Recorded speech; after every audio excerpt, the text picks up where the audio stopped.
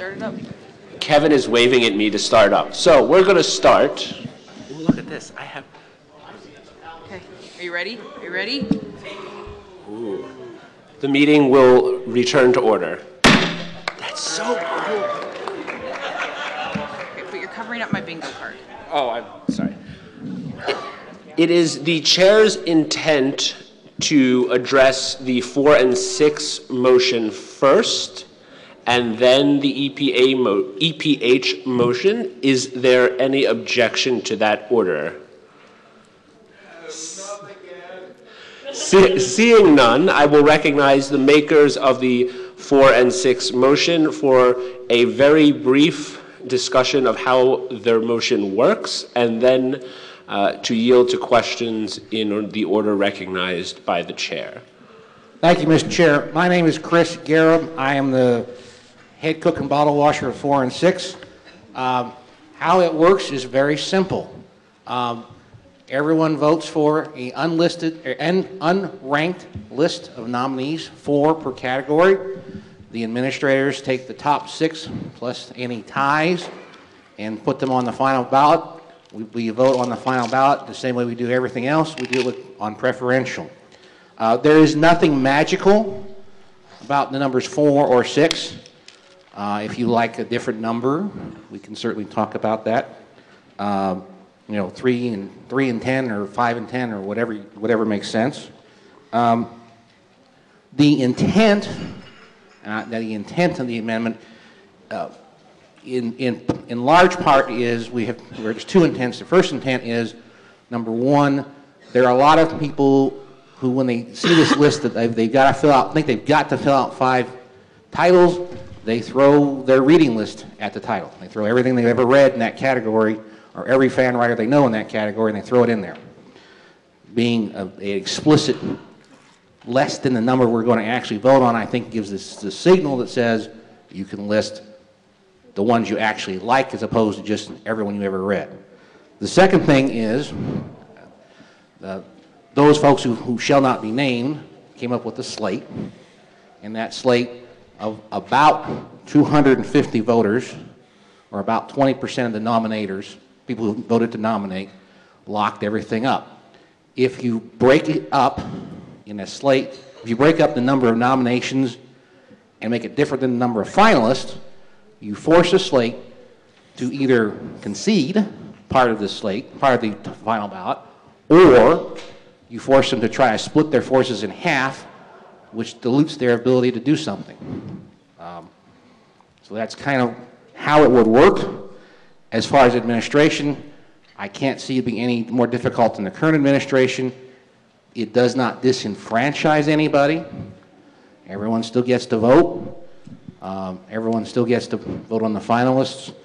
I guess I want to yield to questions at this point.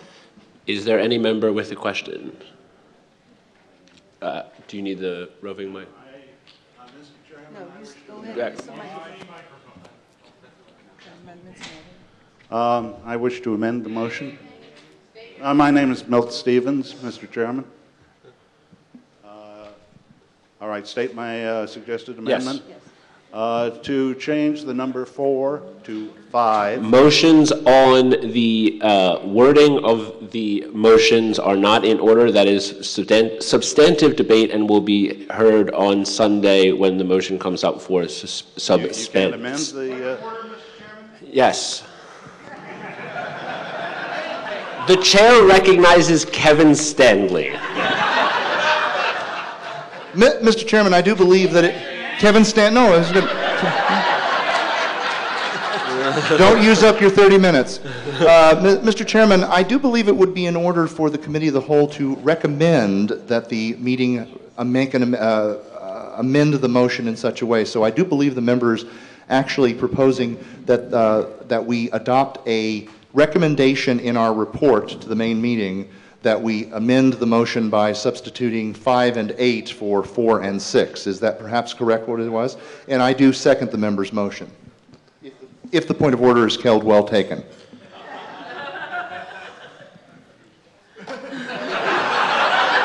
I was really trying not to get into numbers game right now, but The point of order is well taken.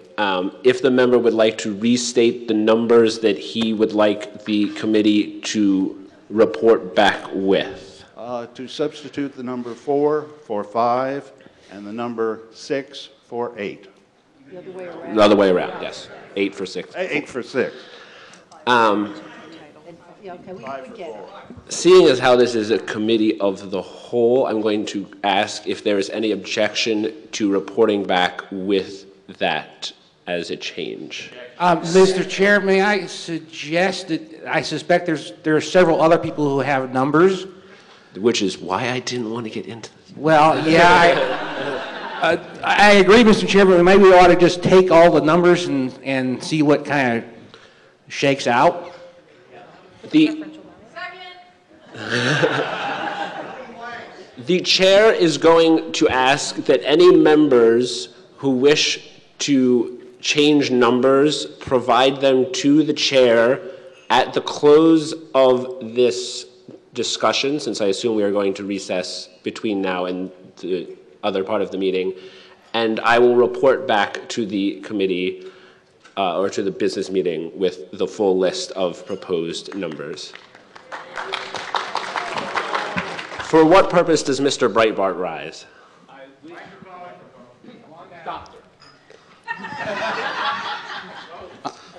Seth Breitbart. I wish to propose an amendment by substitution to that amendment to say that this committee of the whole reports back that the set of numbers should be set by fill-in-the-blanks procedure at the regular business meeting, since that's going to happen anyway no matter what we report.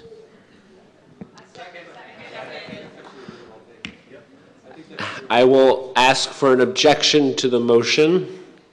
Seeing none, that is adopted. We will report back to that the main business meeting should approach the numbers as a fill-in-the-blank system. Mr. Chair, I think if there's other questions on how we do things, I think we can have some questions. So.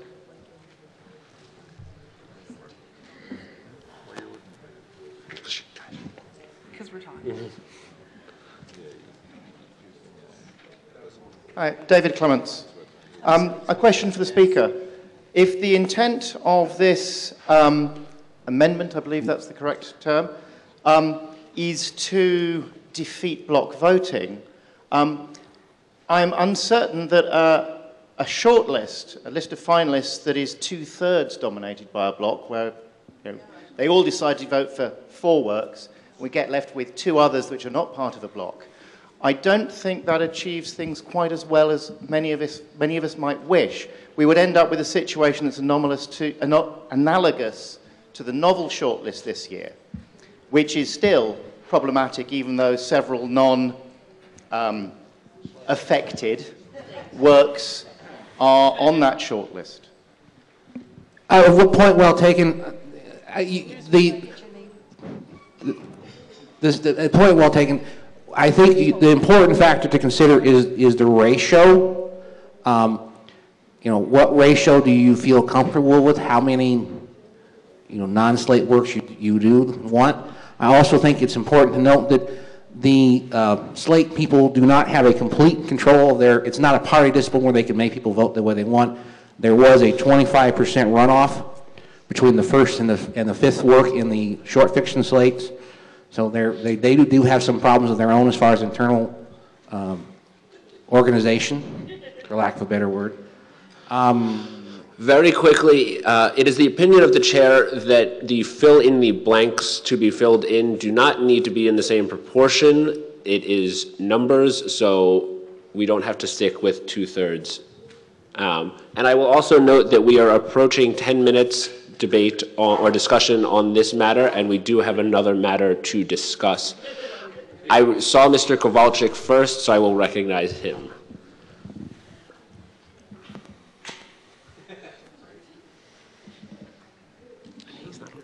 Good, Rick Kowalczyk. Good try, but any set of numbers that isn't like 1 and 27 is imminently gameable, and probably about half the people in this room can figure out how a slate, even if you do 4 and 12, you can game it. Well, you can, yes, you can game it. The point though is, if it's it requires a larger majority to game the system, and if it's a big enough majority, then they should win it anyway. If 40% of the people who vote want, whatever work on the ballot, they should get it, whether whether everyone here agrees with them or not. For what purpose does the member rise?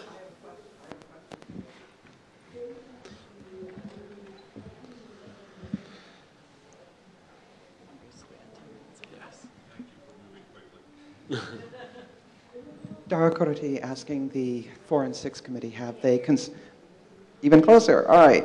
Dara Koroti asking the committee, have you considered the inevitability of multiple independent slates? I'm not talking coordinated action, because 2 independent slates, each running 4 candidates, will have, between the 2 of them, 100% of the ballot, making it a partisan ballot under any circumstances that there are more than 1 slate. Yes, if you have multiple slates, you will have a partisan ballot. I'm making... Yes, Mr. Stanley. He's going to shut me down, folks. Kevin Stanley, I believe the charge to this committee was to discuss the technical aspects, and I do very much believe we are reaching the element of heavily substantive debate that is better taken up at the main meeting. Mr. Chairman, if you do, is the point of order well taken? Yes. Mr. Chairman, I ask unanimous consent that we move on to the second item on the agenda for this committee. Is there any objection to moving on to EPH? Thank you. Seeing none. Thank you, Mr. Chair.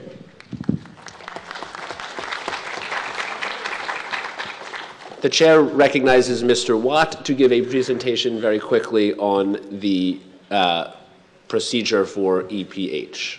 There are 19 minutes left.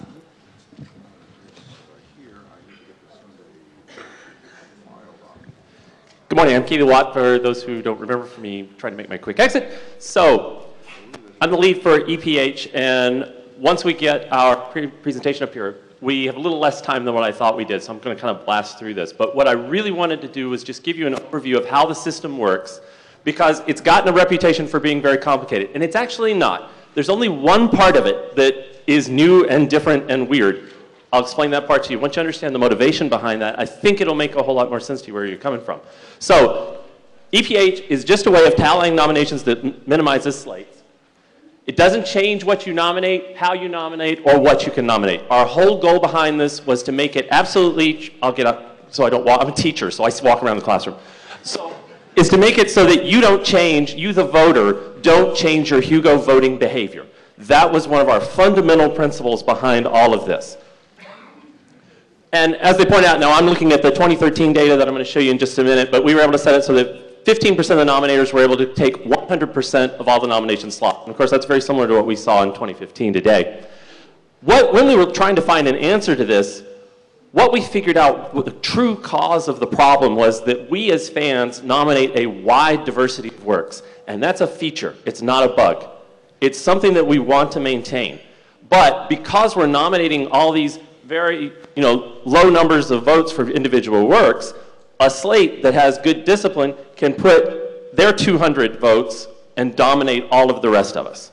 So once we recognized the problem, we started looking for a mechanism that would allow us to redirect that support from the works that didn't have a chance to begin with. So our guiding principle here was the Hugo Award should be representative of all of us, not just from one part. So the way it works is it allows the least supported nominee to be eliminated from consideration. When we do that, voters are redirecting their support. So I'll go into this in detail, but let's say you've got 5 works on your ballot, and it turns out that your 4th one doesn't have a chance. Under the current system, that vote's just basically wasted. What happens under the new system is it's eliminated as though you never voted for it. And you now have more support for your remaining works. Now, we need a better name for this because this is just boring. But we're calling it points right now. If you guys have a better name, please give it to us. So, that's something, yeah. So these points, this is the new part. This is the weird part. The points are our mechanism for redistributing that support. So in each category, you get 1 point. If you have 5 works on your nomination ballot, each work gets 1/5 of a point from you. All of those points then get added up together, and that's the point total, which is kind of a measure of popularity, so a measure of support for it. If any of your nominees are eliminated, then the remaining nominees get the rest of your points. So if I had 5, each got a 5th. If one gets eliminated, each gets a 4th. If one gets eliminated, now each gets a 3rd, and so on and so on. So the key to EPH is this. Points do not eliminate anything. Points just determine who is eligible for elimination. Our current system has always been the works with the most support are the ones with the most nominations, and we keep that. So the number of nominations determine who is actually eliminated. And this was part in our early discussions that was missed by some people. Since the works are getting more points over time, fandom is concentrating our support into the final ballot. So we are not a political movement. We are not interested in saying, oh, you're a slate, you're bad, you're out. We may have personal opinions about that. But that's not what we're here, that's not our place to make. What we want to do, though, any set of nominees, whether they're from a slate or whatever, who tend to have both the same number of points and the same number of nominations, will tend to compete against each other. And so the way the slates are controlled is they end up competing against each other. And so those 5 works get eliminated to the most popular slate work. Because honestly, I'm not interested in keeping the slates off the ballot. They're fandom. They're part of us. If they have 20% of the electorate, they should have a slot. You know, that's how a fair, and no fair system is going to prevent that from happening. And so we explicitly designed that into the system. No Pharisees. Welcome to my world of captioning. If you want to have a laugh, watch Google and put on watch YouTube and put on auto captioning, but don't let your kids be around. The important thing here is that if there is no slate, if there's nothing that meets these conditions, EPH gives exactly the same results as the current system. It does no harm. So if you are a proponent of the social situations, of the social solutions, that, hey, it's people, not the system, I support that 100%. This gives us the safety net to make those solutions work. Okay, so here's how it works. Each category is a separate election. Mr. Watt, I just want to note that we have just under 14 minutes left. Okay, so we get through this, and I think we'll probably just move on then. There's 3 phases to it then. I'm not going to go into detail about this. I'll do this on Sunday if we need to, okay? So here we are counting up the number of points and nominations from all the ballots. We find the 2 lowest point totals. Those are the 2 that are least supported. One of those is going to get eliminated. It may not be the one with the least number of points. We just picked the 2 that are there. And then of those 2, the one with the fewest nominations is gone. And so we start from the bottom up until we've got our 5 final. Tiebreakers, if we need it, we've just pulled that out of section 6.4. I'm not going to take the time to deal with tiebreakers. Okay, so this is the current system. We took the 2013 data and came up with a statistical distribution that matched the nominations, and then I manually added 200 slate ballots to that. So everything in the bottom part is essentially real data, it's statistically generated, and then we've added the slates. As you see under the current system, we have lots of votes here from fandom at large, but the slates still win. They take 100% of the slot. I want to skip ahead and just show you how one round works. This is particular one is round 5. The shorter the line, the fewer number of points they have. So here we've taken the 2 shortest bars. They have least number of points. So this one had, number 24 had 23.58, number 19 had 22. Keep those in mind for just a minute. You see that number 24 had the most number of points. Point of personal privilege, could you switch to a ported mic because you're cutting in and out? I'm cutting out, is that what you said? Cutting in and out. I don't know if it's because of the microphone or because you're not holding it in front of your mouth all the time. Just take cutting in and out. Oh, I see. All right, I need to hold it closer, is what he's saying. Okay, sorry. Thank you. Better directionally coupled to your head. That's right. Okay, I need one of the, I need a Britney Spears mic this one. So, okay, so notice that number 24 has the most number of points. Now so those are our 2 lowest. We look at their nominations now, and you see that number 24 actually has fewer nominations. It's the one that's eliminated. Because nominations should decide who the winner is from them. Okay, I'm not going to go through the rest of this. Here was the first combination of when the slates competed against each other, and you see that they will end up eliminating each other. So I'm just going to fast forward through all this. So the results, under the current nomination system, the 5 nominees are the slates. The slate sweeps the ballot.